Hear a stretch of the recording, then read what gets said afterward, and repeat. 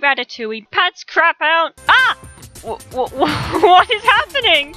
In water. Ah! What the heck is going on here? What the hell? Tommy. What kind of screwed up punishment is that? Hi everyone, I'm SuperFloxes, and welcome to the Bazaar and Bootleg. I'm gonna take you on an adventure of drug-induced plots, god-awful rip-offs, and animations that couldn't afford a Twinkie. Here on this adventure, we will see a dog-faced octopus, rats stealing from restaurants, and who knows what other weird things we'll find. Are you ready? You better be. So after my computer chucked one of the biggest hissies I've ever seen, I'm finally back! Hurrah! So to help get this series off the ground, let's watch a religious cartoon! Yay! Although calling this a religious cartoon is kind of a stretch. That's clearly what they were going for, but the most we get is the Bible being mentioned like 3 times.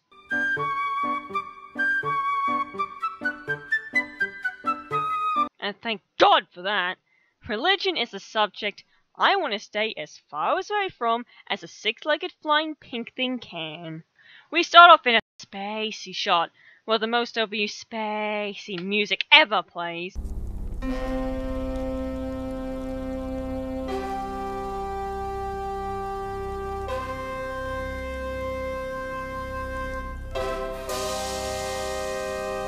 When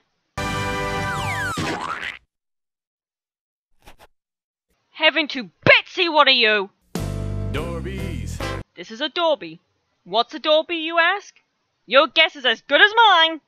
My guess? Unholy demon spawns! Tiny little balls I see, Dorbees. Why don't they go away?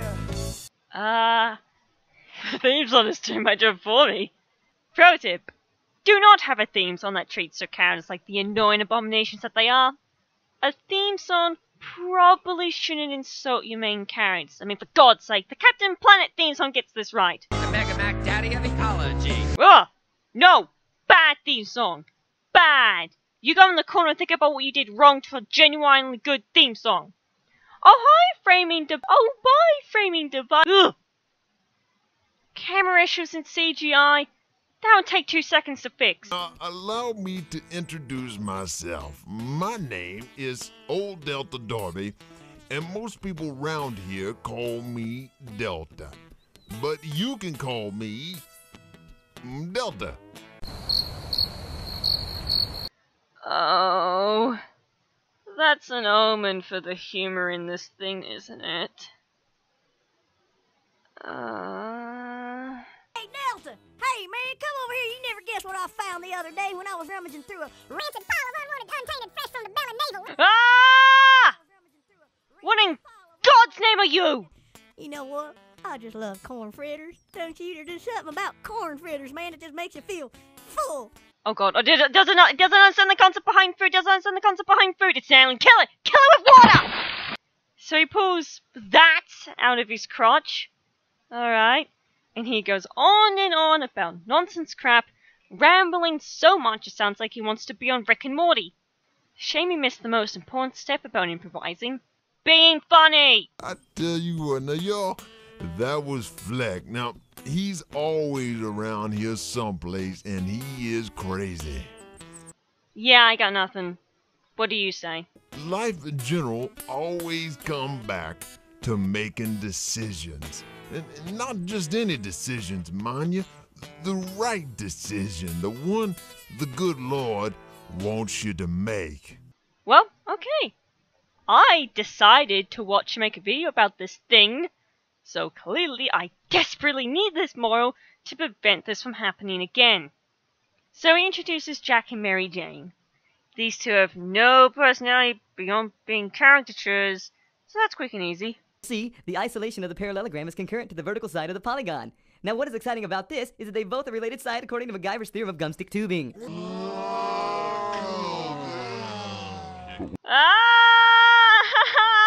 The entire class has been satanically hypnotized by the teacher on speed! too deep into this. What's really exciting about this is the fact that the sum of the total of all sides is 90 degrees. Wow. Wow. Literally, all of that was wrong. The degrees of the angles add up to 180. Why do you think sides have angles? So, what this scene is telling me is that this school is teaching them wrong information. I can see why Jackie Boy over here wants to skip the school now. Is that Pepe? Why did he give her a ransom note? So they leave the classroom with the excuse of going to the nurse. Is that an oddish? Code red. Code red. Escape attempt detected. Complete lockdown in T-3 minutes. What?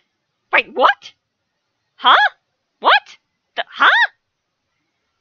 I'd comment about the awful lighting in this thing, and that Mary Jane randomly has a grappling hook, but what I'm just a bit more concerned about is why this school is apparently trying to get them killed. A boulder goes after them, Indiana Jones style. What if they did just need to go to the nurse? Will the school try to murder them anyway? What are the other students doing during this panicky time? Wait, where did Jack's legs and face go?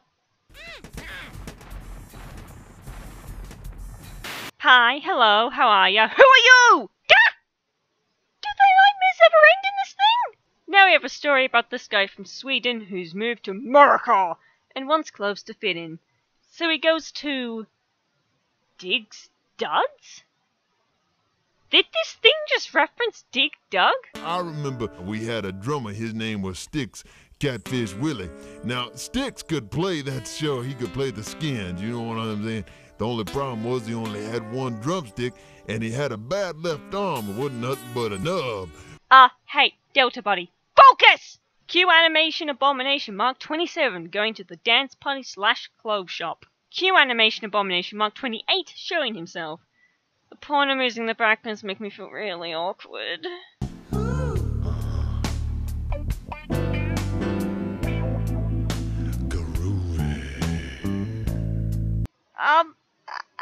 What's in this drink? Who's the blue guy and why is he going mad? You darn tootin'. I want to watch Gravity Falls now. Stop zooming in on the horrific faces!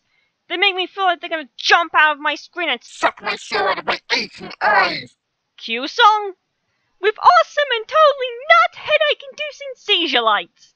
On the plus side, this song sounds actually pretty good. The only redeeming part of this thing is the music. I do not want to spend too much time in this scene for the sake of my eyes. Ow! Ah! Okay, are the plots in this thing so complex they need 2 framing devices? Back to Jack and Mary Jane. They appear to be either in a horror movie or a quiet part of London. Either way, horrifying. Stop with the faces! Jack spawns a microphone from his skin and cue song! Again. No credit cards, no beer. Wait, credit card? Jack's singing voice is annoying. About ready to fall apart. Seems like a good place to start. To say the least. But then the trumpeting squirrels pop up and I love things again. Wait, what's with the flipping camera? Excluding some of the lyrics and visuals and Jack's awful voice, this song is, once again, surprisingly good. I wanna be grown up, and I ain't a kid no more. But I was when I was 4, but that was long ago. Just look at these helicopter spotlights and singing Sunflora. The lens flares bomb them and then they pretend this is an actual music video. And incorrect Roman numerals are lovely. Swedish guy wears a bunch of stupid looking clothes. Including Minecraft Batman, I don't get it. But honestly, none of these clothes look really any more stupid than the rest of this. This. You may have noticed the obnoxious back and forth, that's not me. I've noticed it, and there's nothing I can do about it. It's making writing this script tedious. Dorby German Access Television presents I don't like where this is going. Mr. Poe und Jogel. Who's the strongest Dorby in the world who's loved by every boy und girl und yak? It's Mr. Poe und Jogel. What? Huh? What? I can hardly talk about the obvious T-posing that may or may not be intentional, because I'm too caught up with wondering where the hell did this come from? He is very, very, very, very, very, very, very, very nice. It's Mr. Poe und Jogel. What the hell was that? Last time we saw a crime-destroying duo in the clutches of their evil nemesis, Dr. Derry. Moo. Now Dr. Derry has captured Mr. Poe's trusty assistant Jogel. This goes on for 6 minutes, by the way. Oh, he will never find you this time. You see, my pasture is secured by electrical fencing and reinforced by ill-tempered chickens. I don't get it! Mr. Poe begins to pull way too much crap out of his butt. Don't read too deep into that. And this Pogo guy sings. I kid you not. Red sunshine all over the place. Oh. He sings Tomorrow from Annie, horribly off-key.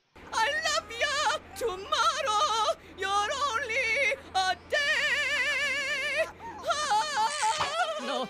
And Hammer Time. Oh, no, can't touch this. Oh, no, can't touch this. Hammer time. It's hammer time. Why? I get it! He pulled a train out of his crotch somehow. Move on with the plot! Hit all 3.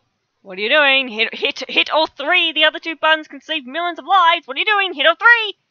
What right decision is this? Don't worry, Jogel. There is always one thing that can stop a cow cold in his tracks.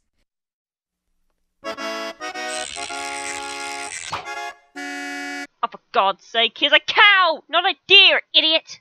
This cow takes way too bloody long to fall over. Stupid coach guy! And what's with the lava lamp? Why are we focusing on this? Should I be scared?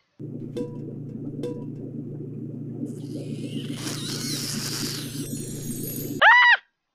No! Not the demon alien! Not the demon alien! Oh my god, he can materialize out of lava lamps! Destroy the lava lamps! Destroy them all! I think I should go and calm down quickly. Hey, you know what? All I need is a pair of overalls and I'm set. You know, I don't even need no shit.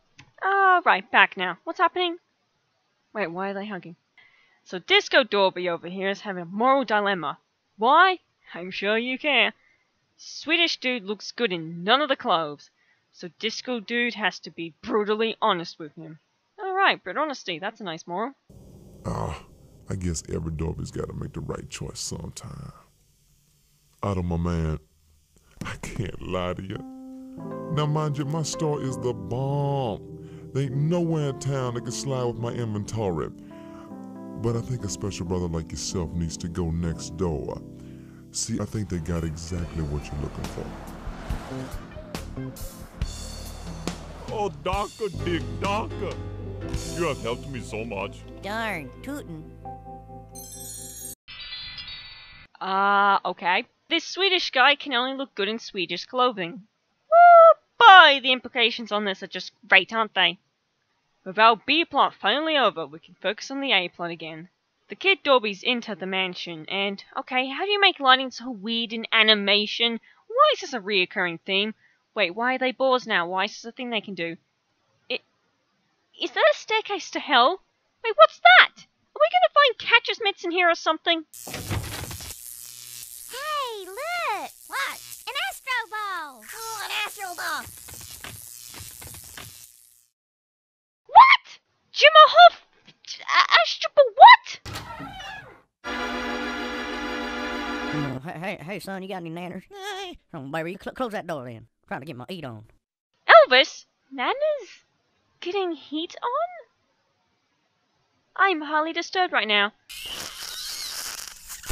Hey! Hey, you all in? Ah, not you! You're like Slenderman, only far worse. So Jack falls down a hole with the astral ball. What? Jack, being the couch turd that he is, doesn't want word to get out about him being trapped in the mansion. Or abandoned building, whatever the hell this is. Spoilers, the entire news gets involved. We here at Channel 2.3 feel their hurt, feel their pain, and feel their need. We feel their longing to be free. But they did skip school and disobey their parents, so I can't help but feel that somehow that they deserved it. They deserved it. They deserved it. Alright then, psychopath! Because these kids ditched school, it's perfectly 100% karma if one of them is trapped in this abandoned place and possibly injured. This is borderline school propaganda! They treat it like him ditching the school was a terrible decision, when the school in question taught him incorrect information and tried to murder him and his friend. Coming from someone who's had a less than pleasant experience with school, you can tell this ticks me off just a bit. Are you okay, son? We were worried sick about you. I'm sorry, Dad. I guess I really made a bad decision today. Son, there's gonna be plenty of time for you to grow up. And you know what? What? Tomorrow's a brand new day.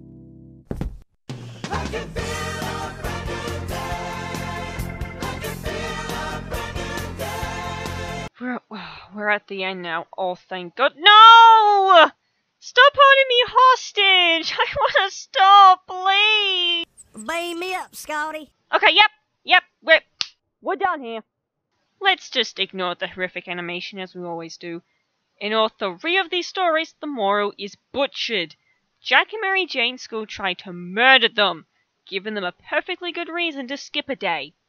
Disco Guy was way too brutal with his honesty, and it may or may not have predicted the stupid concept of cultural appropriation. And Mr. Superhero was pushing a button to stop world hunger and to grant world peace too hard for you? Oh, and this orange thing needs to burn alive. What's next in the queue?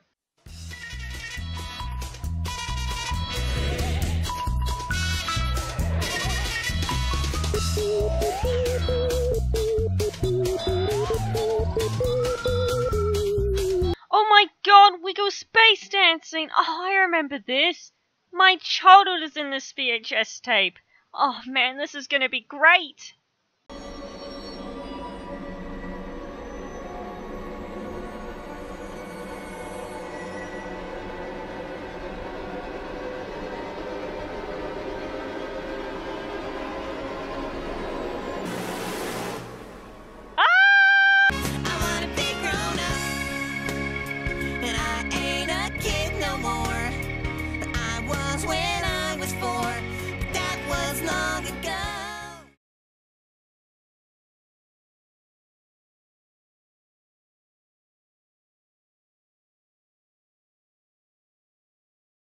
Oh, star, strongest Dorby in the world, strongest.